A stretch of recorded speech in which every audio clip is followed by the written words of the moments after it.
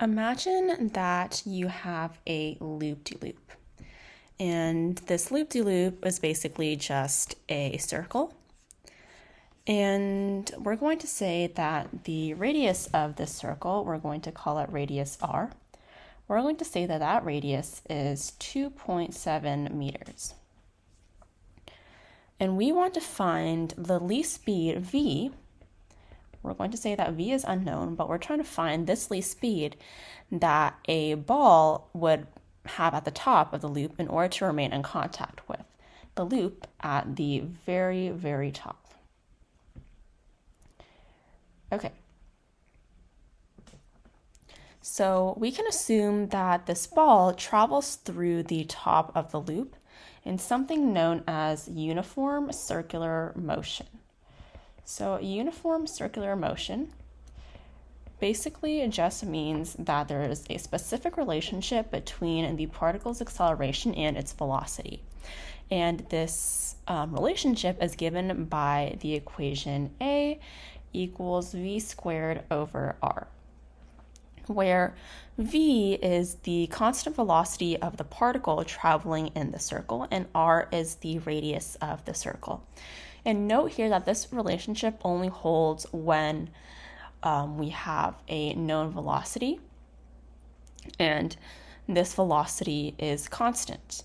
Because if it isn't constant, that means the particle is actually accelerating in the circle and moving faster in the circle itself, and not just accelerating perpendicularly to move in that circle.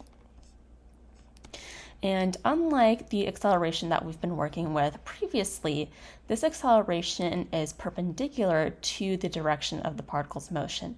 So previously we were working with boxes. Let's say we have a box and it's moving at some velocity. The acceleration is in that same line. It's in the same axis, right? So it can either be accelerating to the right or it can be accelerating to the left, or decelerating in this case. But with uniform circular motion, what we're saying is that, let's say we have the same box, but this time we are accelerating, let's say this way. This is the acceleration, but the velocity is going this way. So they are perpendicular to each other. Okay. So now for this problem, the acceleration of the particle or the ball at the top of the motion is going to be pointed downwards, directed toward the center of the loop. We're going to call that center O. We can draw a free body diagram, of course, as we always want to do when we're working with force problems, to represent the ball at the top of the loop-de-loop.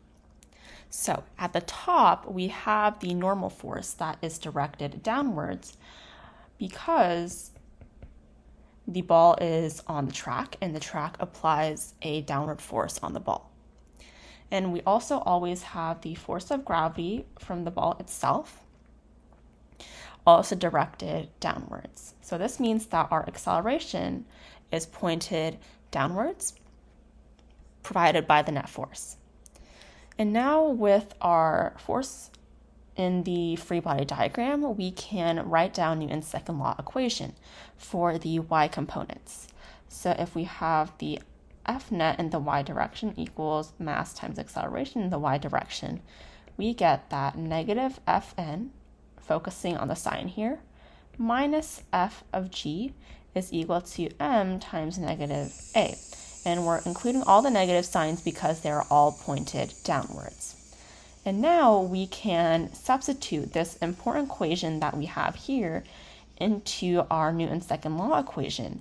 And this gives us negative Fn. We can substitute mg. And here, minus mg equals m times negative v squared over r, where v squared over r is something we call the centripetal acceleration. So this is the centripetal acceleration. And this is just the acceleration that is perpendicular to the velocity and changes its direction. Okay, so if we want the ball to have the least speed v to remain in contact, then it's basically on the verge of losing contact with the loop-de-loop, which means it is sort of falling away from the loop, and that tells us that the normal force is equal to 0 in the problem that we are trying to solve. So we can substitute 0 for Fn, and we get that mg equals m times v squared over r. So that means that v equals square root of g times r after both the m's cancel out. And in our problem, that is 9.8 meters per second squared times 2.7 meters, all under a square root, and that is 5.1 meters per second once you calculate it out. So that is uniform circular motion. And in addition to the acceleration at a constant speed, we know that the time is related to the velocity by distance over velocity. And the distance that a particle travels when it's traveling in a circle is just the circumference of that circle. So that would be 2 pi r. And we divide by the velocity. And this value is known as t, which is known as the period of the revolution of the circular motion. And generally, it is the time for a particle to go around a closed path exactly once. But be careful that this only applies to motion with a constant velocity in a circle. And you'll see, if you think about it, that the problem that we just solved in a loop-de-loop actually does not have a constant velocity all throughout its motion. Okay? And just as a little teaser, here's why. Let's say that we're looking at the ball at the bottom of its motion here. At the bottom of its motion, the force in the free body diagram looks something like this. The normal force is pointing up, while the force of gravity is pointing down. So already we have a difference in the free body diagram. Actually, sorry, it should look something like this. The normal force would be greater than the force of gravity now, because the centripetal acceleration is now directed toward the top, also towards the center of the circle. And if you'll notice, the acceleration is always directed towards the center of the circle. So that means whichever way the net force is in our free body diagram has to be in the direction of the centripetal acceleration.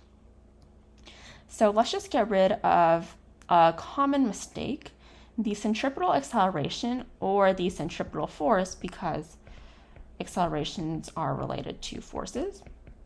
This is not a separate force or acceleration. This is a resultant net force that points toward the center of some circular motion. So for example, if we have this free body diagram over here, the centripetal force would just be the net force in the y direction. We could call that F centripetal. And this would just be Fn minus Fg. Okay, but in the problem that we just solved, the centripetal force was this force over here, negative Fn minus Fg. So immediately we recognize that the centripetal acceleration is not the same at the top versus the bottom. So that means that our period equation does not hold true because the velocity is not constant. But for problems which do have a constant velocity around a circle, you can apply this period equation. Okay, so that is it for an introduction to uniform circular motion and centripetal acceleration. In the next video, I'm going to be doing a proof of how we got the relationship between acceleration and velocity. So stay tuned for that. Thank you, and I hope you have learned something new.